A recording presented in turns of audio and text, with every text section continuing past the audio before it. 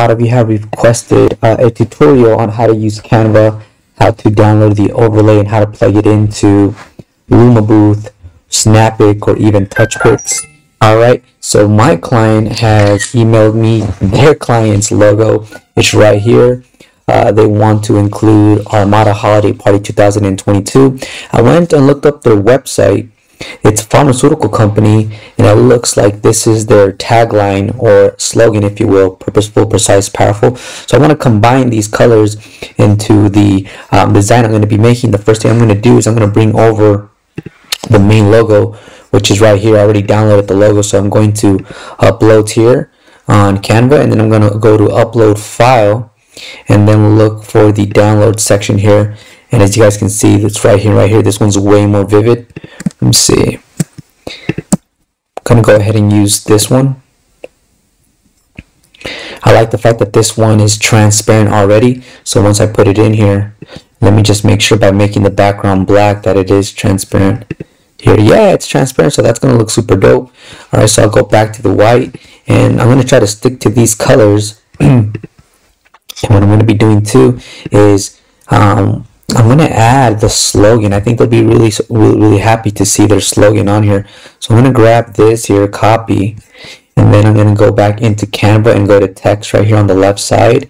Hit this medium text right here, and then just paste that in there. Okay, so now we're getting this layout right here. And what I'm going to do is I can shrink this here. I can shrink this. And as I'm shrinking it, I should be able to try to get everything in one line. That's what I'm going to try to do. Let's see if I can do that here by doing this here. Now, I'm sure there might be a faster way of doing this, but I'm just showing you guys how I get down. So yeah, so actually, yeah, I'm able to do it. So put that right there. There's going to be a space there. Put that right there. There's going to be a space right there. And I'm going to go ahead and move this right over here. I don't really like the text, so I'm going to go here, up here, and I'm going to switch it to, let's see, something that looks pretty cool. I kind of wanted to match the same text down here, so ooh, that looks actually really nice. This looks really nice. So what I can do now is change the color to maybe, let's say, like a blue, or maybe even I'm going to try something kind of weird here. This is a good opportunity for us to always explore new ways to get creative. So I'm going to make that color like that. What if I choose red though? What if I choose red? All right, choose red. Leave that there, and then right down here, what I can do is I can shrink this. Actually, do this much. Hold on. Yeah. Oh, by the way, down here, I'm going to go ahead and zoom in so that I can see my work a lot better without squinting too much. And I can do that. And then I can do that right there. And now I feel like I have more space to work with. So I can now bring this down here. Just like that. Alright. And I can actually add a background to this. And my background here, let's actually make this a little bit smaller, just because I wanted to. And you see this line that showed up? I'll show you guys this little line. That means that these two sections here are aligned with one another. So, but I want to make sure to get the word in here and get this little bigger. Right there. And then I'm going to go ahead and probably change the effect. I'm not really digging that. Actually, that alone looks much better. I can even make it a little bit, let's make it bold. See how that would look. Nothing really popping up here for that. So I'm going to move this right in here like that. Probably shrink it a little bit here. Okay. Go back to effects and see if I can give it more of a swag here. And then I'm gonna get it's purposeful, precise. Maybe I should try to put everything here aligned next to one another.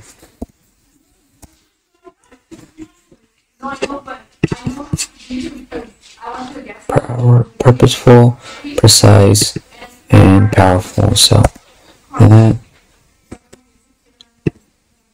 right there.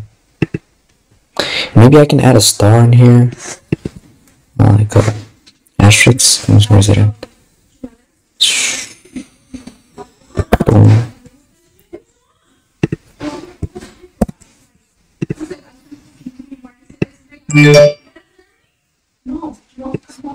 Let's see down here. Or you know what would be pretty cool? I didn't think of this. Is this? You can actually turn this around like this. Let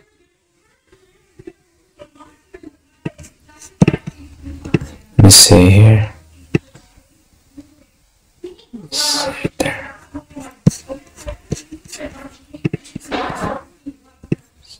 Make it nice. Put it right there.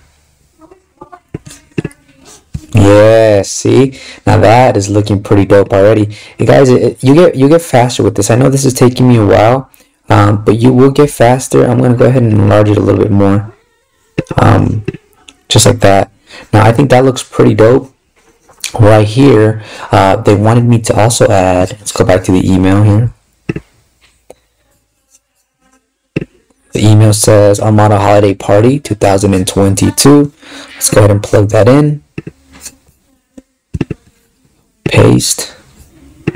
There we are. Now I can put this way up here and that would look dope. I really love leaving the top wide open, but I guess in this case we can just add it as the effect here, and they wanted it red, so I can make it red like that and then add a little clouds on the top to make this pop a little bit more. And actually this, I can actually add the same effect just because it's going to be on the side now, and that'll look pretty cool as well. I'm going to go with the same color I picked here, red, and then right here red. Now this is Canva. Let's see, this is Canva Sans, and this is, let's switch it to Canva Sans as well, so it matches across the board like that. That's pretty cool. Yeah, and actually I can move this right in the middle like this, and then I can start maybe adding some let's see, holiday party. This looks cool already. I'm on a holiday party 2000. So this looks cool, and what I can do here is I'm gonna start, I love adding clouds to this effect here, and if I can get like a red cloud, right, check this out. I can get some like red clouding like this. Let's see how this looks here. I just wanna go to back, and this is basically just too red of a cloud. I might go with something like white smoke, like a white cloud here, and then add white clouds too. And I'm going to add the background. I'm going to add black to the background so I can see where my clouds are going to be at. Say for example I put a cloud right there in the middle, or instead I bring it down here. I actually would like to bring in some like blue smoke or stuff like that. That would really look really dope. Let's grab a couple of clouds just to kind of see how dense these are. So this one right here, and then I'm gonna put this one right here. I think that looks dope. And then I'm gonna grab this logo and I'm gonna go to position and move it all the way to the front, so it'll be in front of the clouds. Now if you guys see, I'm gonna move these clouds so that you guys can actually see the word pharmaceutical, and the more I move the clouds next to one another, the more you're able to see the Armada logo. So that's something that you guys want to really put out there, because it's at the end it's their brand, it's their logo. So I'm going to move this cloud to the back just like that, and this I can probably shrink just to kind of keep it in the cloud here area, just like that. And then right here, I'm probably move this cloud, oh, not this cloud, but this last cloud. I'm gonna move this out of the way for a little bit.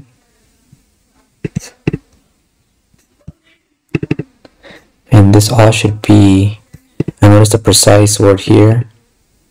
It's not, here, let me do this. I know this is a long video, ladies and gentlemen, and it's just basically, you know, a video that really breaks down this process, and it's difficult to make a video like this and try to make it extremely quick and really, you know, go as fast as possible. So it really just takes a little bit of patience and really close observation, so you can really get the idea of what it entails. So I'll put that right there, and then I think this cloud, I should move it up a little bit. Oh, there you go. And maybe what I can also do to complement some of these letters right here, what I can do is I can go to like an orange cloud, right? And just to get an idea, like I'm saying, guys, this is all about exploring some of these cool tools. And like, oh snap, look at that, look at how it's coming along, guys. That is beautiful. I am liking it. Yeah, let's see, I'll probably put that right there. So just a little splash of orange there. This is too dark. See here. Yeah, so that's actually really simple. I'm going to try to leave it just like this, because I think this looks great. Maybe I'll move this towards the middle more, right in the middle. So see this line that popped up? That means it's right in the center. And I think this looks really cool. So I'm going to leave it like this. I'm going to zoom in so you guys can see. So this is how it's going to look. And I think it looks beautiful. Now let's go ahead and present it to our customer. So I'm going to go ahead and change the background for now, so that they can actually see the details that I am including. If I move it, if I make it all white, this is how it's going to look. Alright, so I'm going to go ahead and zoom this in really quick. Close the door, and then I'm going to go ahead and see here. It's right there. So it's right in there. Okay, so this is perfect. This is good. I could add some clouds here on the top to make this pop a little bit more, but I'm happy with that way that looks right now. In fact, what I can do too is I can break this down into different pieces. Let me see. Would it allow me? Oh, so for example, say I go here and I go to change the color to this blue right here.